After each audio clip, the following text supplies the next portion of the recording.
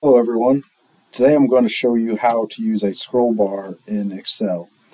So there are two types of scroll bars. One is a form control and one is an ActiveX control. What I want to show first is the form control, and it's only used to show the value of a slide position in a cell so you can use it for your math, whatever you're making. It's not used in VBA. It's just on the screen itself and tied in the background through Microsoft's Forms. It simplifies and rids you of the need to enter a value in a cell, hit enter, click again, change the value.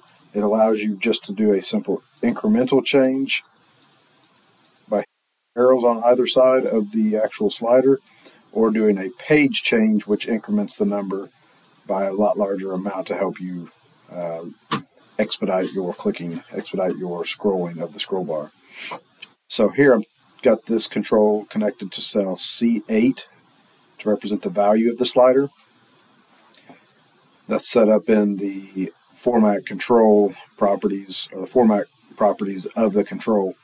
So you see here I've got a minimum value of 0. That's the value that will be represented when the scroll bar is all the way to the left or the bottom, depending on your orientation. And a maximum value of 100 when it's on the opposite end. Incremental change is 1, and page change is 10. That's what dictates how much your scroll bar value changes by hitting the arrow or the page. One drawback to this control is that you cannot do a non-integer multiple for the incremental change or the page change. So the workaround I've found for that, if I wanted to do the same representation with sub-integer values instead of 0 to maybe 100%, if I wanted them to be tenth of percent increments, I would change my maximum value to 1,000. Take and divide my scroll bar value by 10, and when I see that I'm changing in much smaller amounts, and my maximum would now be 100%. So you need to hide the top value, and the one that's divided by 100 would then, or divided by 10, would now show your actual percentage in tenth of percent increments. So the other control I mentioned is the ActiveX control, which you get both of these by going to the Developer tab. If you don't have the Developer tab visible in your application, just click File. I believe it's let's see, I think it's General maybe? No, it's Data. Let's try Data, or Form.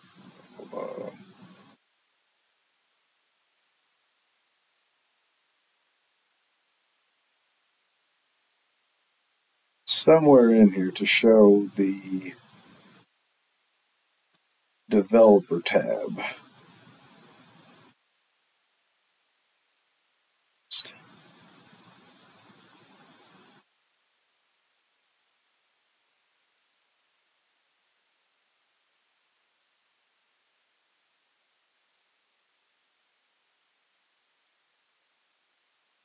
It's in there. You'll have to scroll through those. Or maybe I'll come back at the end and we'll find that. So if we take the ActiveX control for the same scroll bar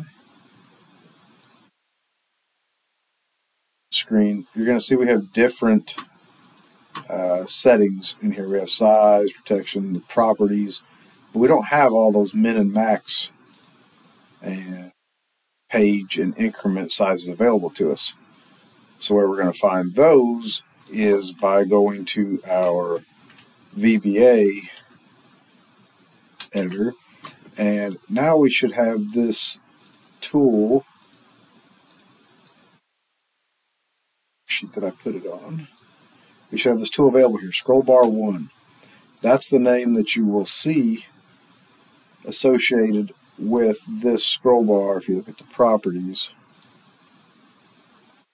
Scroll Bar 1. So I could change that to Craig's scroll bar, and that will update within VBA. But you'll also see several of those same properties that weren't available in the format of the control are now available here. Smallest change, it's our single increment. The change may not be in here. Oh, that matters, but we can change a lot of these within. So if we come in, if I Craig scroll bar, see how my name is automatically updated. Select it, and let's do something like cell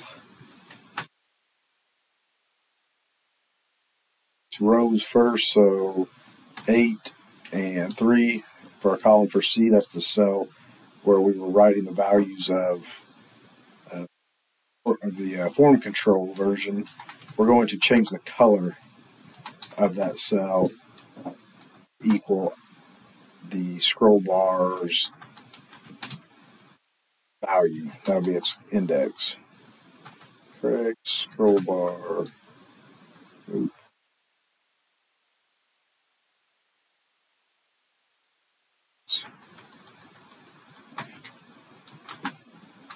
Yeah, correct scroll bar dot value. Let's see if that works.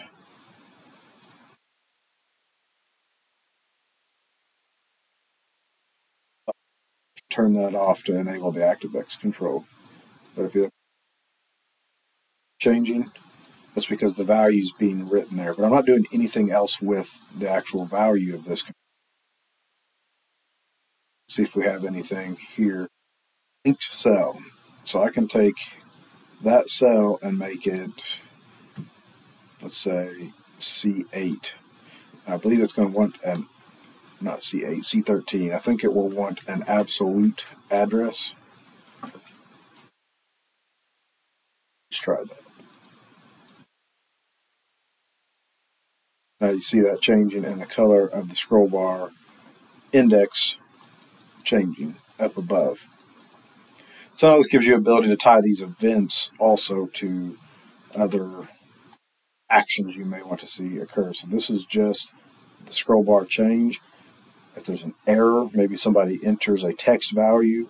When it gets focused, someone selects it, keys down, lost focus. Maybe when they leave the control, you want it to do something. You get a lot more flexibility with VBA, but maybe a little less understanding of your users on how it will work. So my preference when creating controls on systems or applications that I'm going to share on YouTube is to use the form control. Then there's no VBA, no water for any of the viewers.